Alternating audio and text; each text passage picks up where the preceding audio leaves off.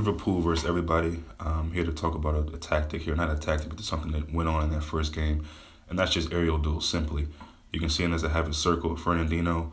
He's muscling Genie before the ball's even there. Great positioning. He's won that ball in his mind already, and he went and got it. As you can see here, once he gets the ball, all you got to do is find De Bruyne. You see Jesus is already giving Klavan some trouble, and Kun Aguero was right behind that. Hendo's not there to do anything. Nobody stops Kevin De Bruyne from passing that ball. Look at Kun Aguero calling for the ball right now. That's a foot race he's going to beat Klavan every time, left in the dust. There's a better angle of it. Matip's long. He can be kind of quick, but he's not fast enough to get to that ball. And De Bruyne is just too crafty with it. He's too quick with the through balls. Nobody was there to stop any of that. It's highlighted here. You can see Klavan is worried about Gabriel Jesus. And there's Sergio on the goal. Like I said, Matip's not catching up to him.